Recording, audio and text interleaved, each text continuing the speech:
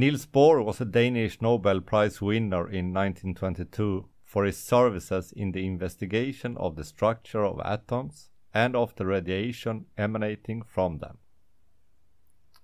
He had a brilliant student in the 1920s, Werner Heisenberg, who in 1932 also would win the Nobel Prize.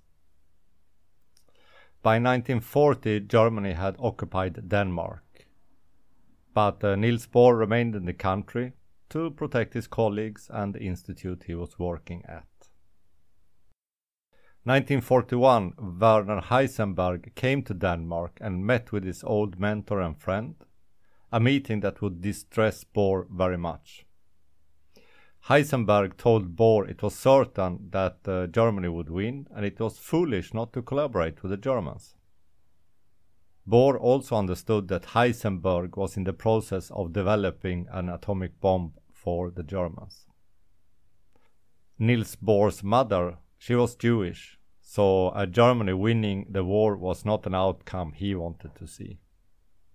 Fast forward to 1943.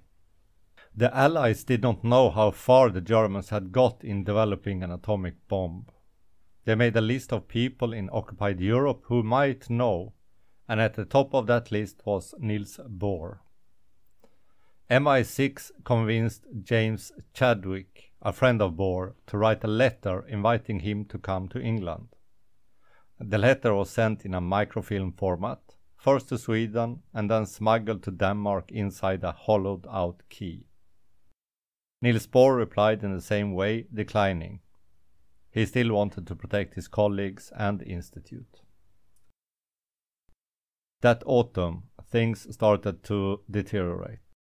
The somewhat autonomous Danish government was dissolved on the 29th of August and martial law declared. Denmark was now under full military occupation, which it had not been before. Then Niels was warned by the Swedish legation that he and his brother were about to be arrested, and that they would start rounding up the Danish Jews.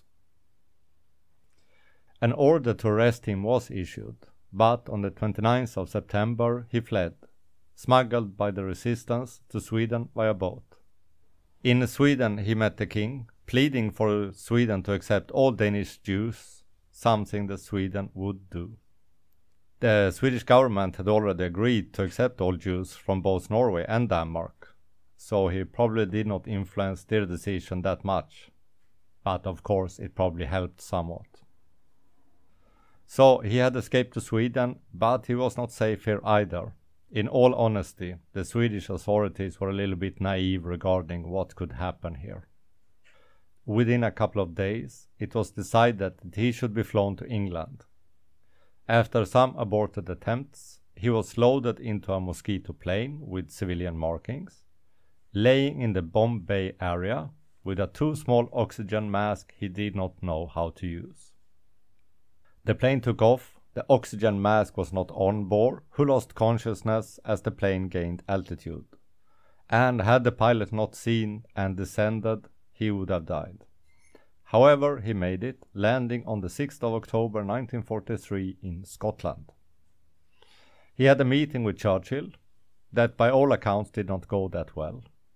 He traveled to USA, talked to the scientists that were working on the Manhattan Project, but he did not take any major part in that project. As he said, they did not need him to make the bomb. After the war, he returned to Denmark.